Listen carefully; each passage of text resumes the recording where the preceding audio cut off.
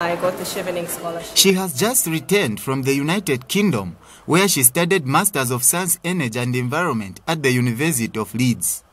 Sepo Sitali is one of the 17 beneficiaries of the Chevening Scholarship, a UK government's global scholarship targeted at future leaders. Sepo is ready to use the knowledge she acquired to develop the country. Well, the renewable energy sector is a growing sector in this country, so I hope to make my contribution.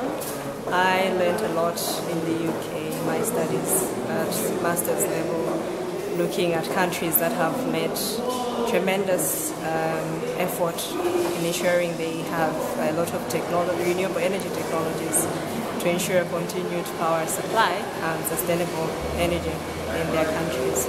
So I hope to adapt those lessons that I have learned to this country and contribute to the energy sector, and also ensure that as we are generating our energy, we're also protecting the environment.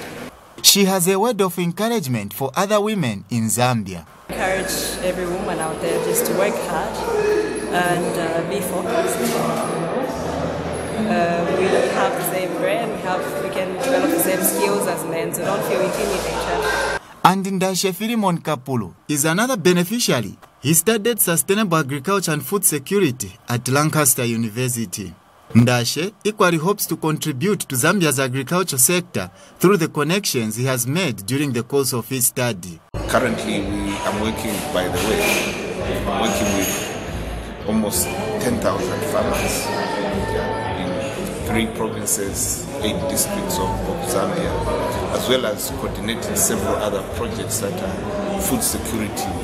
The Chevening Scholarship is a UK government scholarship program awarded to postgraduate students in member countries to train in leadership. Ndashe and Sepo are among the 17 UK Zambian graduates who have returned home with the hope of contributing to the country's development.